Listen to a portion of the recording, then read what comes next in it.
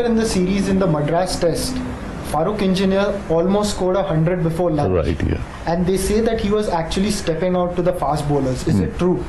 Yes, I think he is quite daredevil, basically, and he had an experience of playing in league down there, English league and county league, and he had come across such fast bowlers.